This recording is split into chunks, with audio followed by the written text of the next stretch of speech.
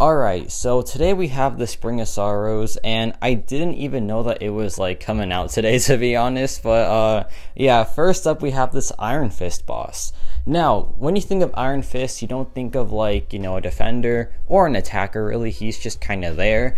But this boss fight, I guess it wasn't too bad, you know, and I think it's because like Iron Fist is such a joke defender, so like there isn't really anything scary at base for Iron Fist.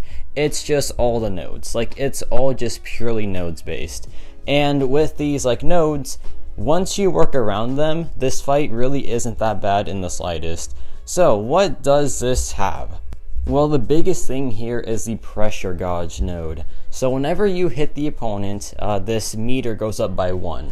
And if it hits 10, by the way, it starts at 5, right? So like doing a 5-hit combo, it'll get you up to like the 10 charges, and that means you take a burst of like a lot of damage. It's pretty much all your health.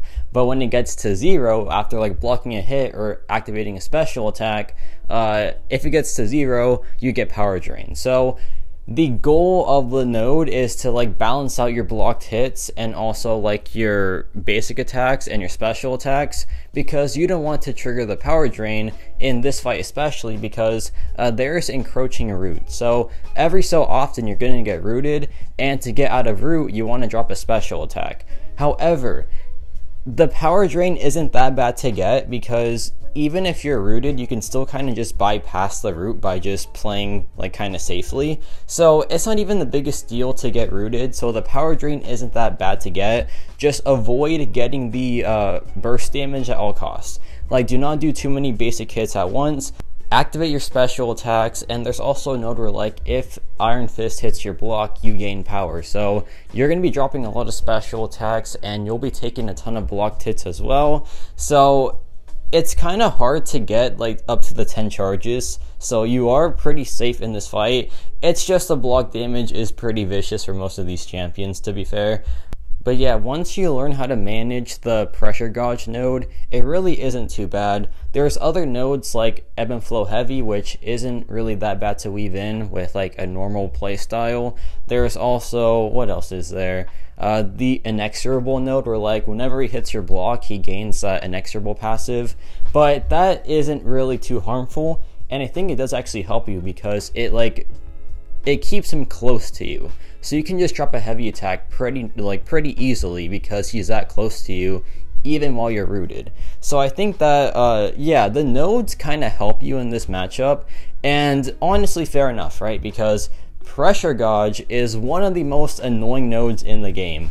And like this node combo, like with all these nodes combined, it pretty much makes pressure gauge a lot more manageable. So besides pressure gauge, the other main node is one where you can't gain buffs, and Iron Fist cannot gain debuffs. So like you pretty much have to use characters that only have passive effects. So for example, Wong here. Now with Wong, what you want to do is you want to drop SP1s, and you do this to build up your spells, right? And once your spells are like close to expiring, you want to drop a heavy attack into the SP2, and then you're going to do some pretty nice damage output. But not only that, you're going to refresh your spells as well.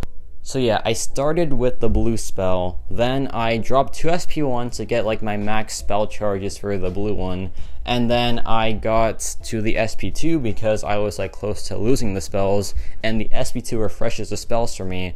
Then I go for the SP1 again like 3 times for the orange spell, then I drop the SP2 one more time, and to top myself up, I dropped the SP1 a bit more for the green spells, and then I drop SP2s, and the SP2s just end the fight. So yeah, that's like the game plan with Wong here. Wong is like one of the safest options for this matchup, just straight up, because Wong doesn't get stopped at all by like any of the nodes, and not only that, he's just one of the safest champions in the game in these long fights because of his regen with the green spell. So yeah, once you're built up, it's just time to do crazy things, and Wong is a pretty crazy champion. Like his damage output's honestly insane. But yeah, this matchup is essentially over now because Wong is built up, and he's just gonna destroy him now at this point. But Iron Fist here is being a bit annoying with like his special attack, but that's okay. I just spam my heavy attack, do 27,000 crits, and yeah, some nice energy damage there, and some nice just like healing as well. He is a very, very safe character, like I said. So yeah, we're chilling. Here I dropped the SP2 again. The protection's up, which is kind of annoying, but we still did some pretty good damage there, to be fair.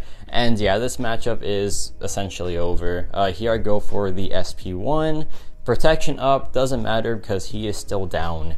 And yeah, that wasn't too bad in the slightest. But now we have the final fight here. We have this Jessica Jones, and Jessica Jones, so of course she's like a paywalled character, and I do feel bad for showing this, but I kid you not, I don't think there's a better option for this objective. Like, I'm sorry, it has to be Jessica Jones, or else like maybe a Quake, but I don't want to like make y'all have to do that. So I'm just saying, if you have this champion somehow, you're in a good spot, because she is the best for this objective by far.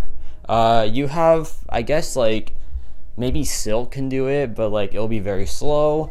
Who else could do it? I guess like any of the Spider-Man characters, but I think it really has to be Jessica Jones if you have her. But I think Miles Morales, if he's actually size small, could be pretty good as well. There's not like too many like science characters that are, one, small, and two, like don't rely on a ton of debuffs, right? Jessica Jones here, she's all passives. Like, she is all passives.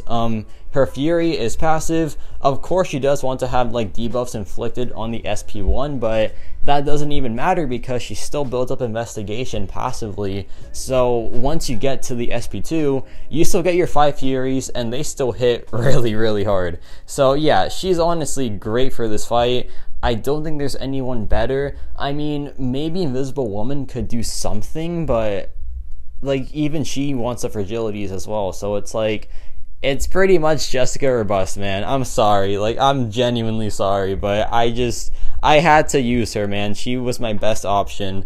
But yeah, this damage output from Jessica is just really, really clutch.